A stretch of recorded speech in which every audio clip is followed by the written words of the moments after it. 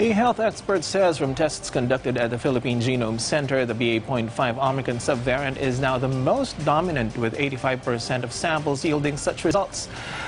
Meanwhile, health authorities continue to monitor other Omicron subvariant cases while also keeping an eye out for monkeypox. Jillian Geronimo tells us more. The BA.5 Omicron remains to be the predominant subvariant among the COVID-19 cases detected in the country. Philippine Genome Center Executive Director Cynthia Saloma said the BA.5 subvariant comprises 85% of the sequencing samples they received, while some BA.4 and BA.2.12.1 are in the rest of the mix. Ang BA.5 po talaga is the most predominant sample or variant that we are sequencing in the Philippines. All in all, we can probably say that this current wave is really the BA.5 wave po dito sa ating bansa. Saloma also disclosed they have yet to detect additional cases of the new BA.2.75 subvariant, aside from the first 2 cases confirmed by the Department of Health last Friday. According to infectious disease expert Dr. Edsel Salvania, the BA.2.75 Omicron subvariant is not being considered a new variant of concern.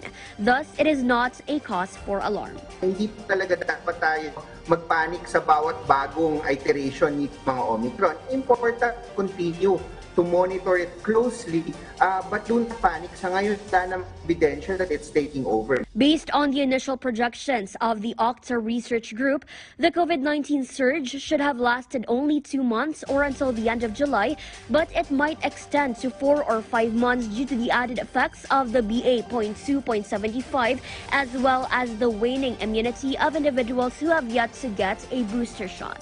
Right now, it's looking like it will last up to 4 or 5 months, well into the per months. Pero yung wave natin, it's possible na prolonged na siya because of maybe the effects of yung 2.75 that is causing additional infections. Meantime, Octa stated the COVID-19 reproduction number in Metro Manila remains at 1.23, while its average daily attack rate is at 8.75, below the cutoff of 18.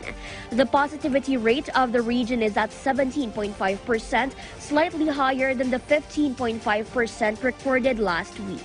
Despite this, the hospital utilization rate in the country remains low. On another note, the PGC disclosed that all suspected monkeypox samples sent to them all tested negative in the polymerase chain reaction test conducted. Through shotgun metagenomic sequencing, the PGC found traces of the virus that causes chickenpox in children and shingles in adults, but no traces of the monkeypox virus. Jillian Geronimo for The Nation.